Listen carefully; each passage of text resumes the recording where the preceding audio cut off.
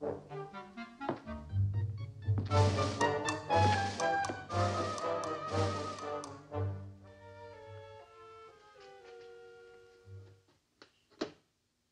dear wife, as the ancient saying goes, in wine is truth. Insincerity, the mark of a drunkard. If you could or would, for one brief moment, shut that vast, resounding chasm of a mouth, I should be grateful, madam. For the bitter deprivations I have suffered in the name of marriage. Oh, mariage de convenance, oh, canto guile, oh, mockery. Shut up. Oh, how can you insult me so? Very easily, madam. I have but to listen to your fatuous brain. Do you hear his churlish insults, Father? Father! What? Sugar? Yes, there you are.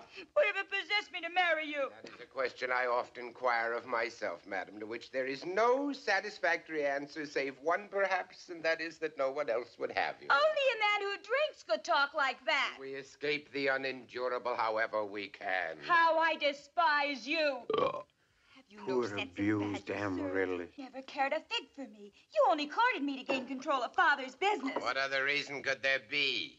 Oh, did you hear that? Does he ever? Father! Huh? What? I gave the sugar to you once. There.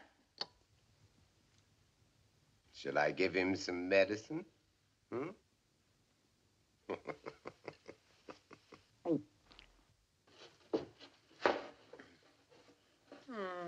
Pretty close. Merely for purposes of enlightenment, Mr. Trumbull, I could have been the greatest opera singer in the world. What world? If the vocal emissions of a laryngitic crow be qualifications, yes, then perhaps you could have been. What know you of art and beauty? Tosspot, soap, inebriate. Your mouth, madam. Shut it! Anybody could be proud to rest in this coffin. You can't even keep our heads above water. Why, you've only had one customer in the past 9 months. My father had a thriving undertaking business until you proceeded to get a hold of it and run it into the ground. Where else? A thriving business, the receipts of which he used to cram this house with monstrosities. If my father chose to spend his hard-earned profits on the collection of curious objects, that was his He did more business, than wasn't it? collect curious objects, madam. He also fathered one. I despise you! Demon rum will get you yet! I look forward to that day with keen anticipation, madam. What I wouldn't do to get her down here as a customer.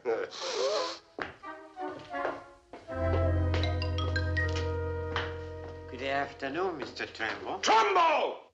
Will you learn to pronounce my name correctly? I said Mr. Trumbull.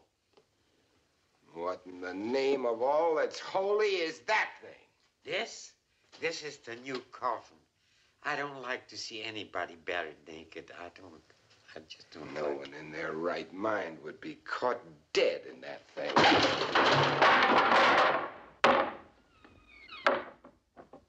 my coffin. How gratifying, Mr. Gilly, to have a master craftsman in one's employ. Well, I'm going out and drink myself into a state of stupefaction.